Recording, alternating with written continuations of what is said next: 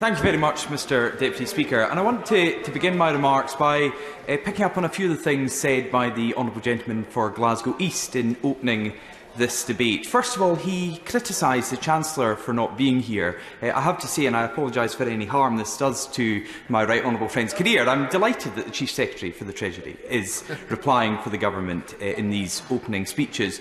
But it did irk with me slightly that the Honourable Gentleman for the SNP thought this was something he should highlight, that the Chancellor wasn't here, because I remember being in Holyrood in the Scottish Parliament just a few weeks ago when... Secondly, the Honourable Gentleman for Glasgow East spoke about Groundhog Day. We are in Groundhog Day in Scotland because once again, in the run-up to another conference, another party conference, and the run-up to elections, we've got Nicola Sturgeon and the SNP yet again speaking about Scottish independence. On the TV yesterday saying she is putting civil servants to work to get ready to fight the case for another independence referendum. And the final point I just wanted to pick up on the Honourable Gentleman's speech was he spoke about the economy and currency. So I want to ask, because we've got very full benches here from the SNP, once more, can I ask the SNP, they all support independence, they want to separate Scotland from the rest of the United Kingdom, so which one over there of the full SNP benches can tell me what currency an independent Scotland will have?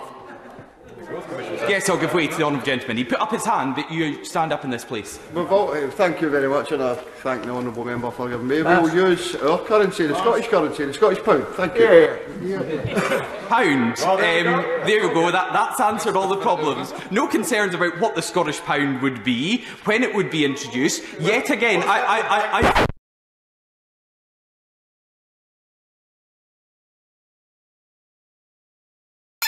So which one over there of the full SNP benches can tell me what currency an independent Scotland will have?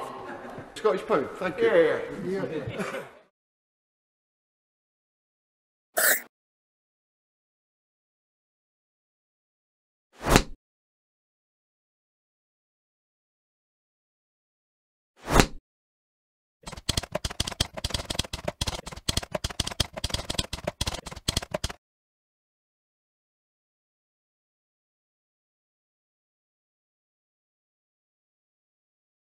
And their leader in Scotland wants to start this campaign to separate Scotland all over again. Surely they can tell us that when, in their view, that Scotland separates from the rest of the United Kingdom, which I hope never ever happens, they'll be able to tell us what an independent Scotland's currency would be. Giving way, and I'm sure you'll be pleased to know that in the run-up to the independence referendum in 2014, we offered the public in Scotland more information about the currency alone than his party offered voters across the UK on the whole of the Brexit debate. Well, I note, Mr Deputy Speaker, having asked the Honourable Lady to tell me what currency an independent Scotland would have, she failed to do. The White Paper was very detailed, because it said oil would be worth $114 a barrel.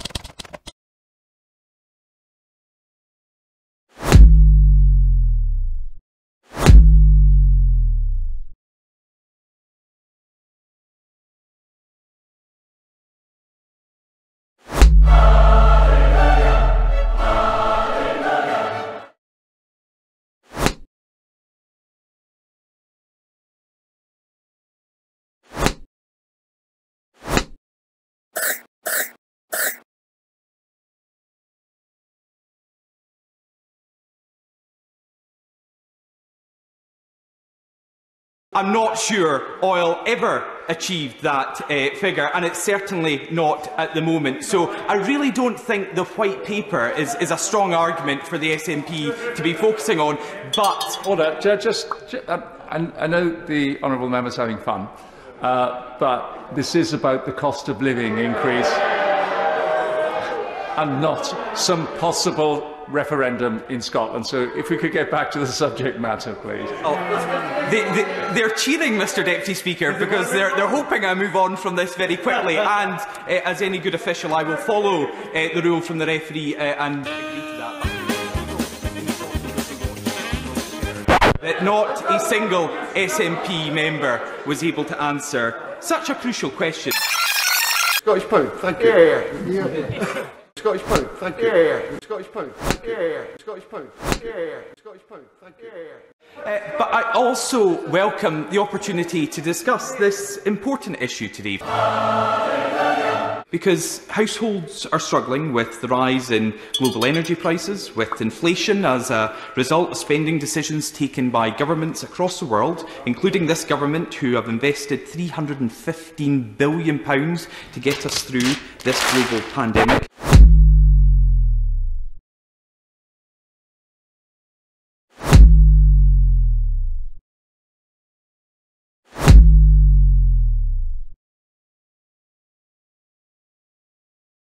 And of course with rising prices of essential items like food because of continued supply chain issues, again as a result of the pandemic. I have given way quite a few times so far.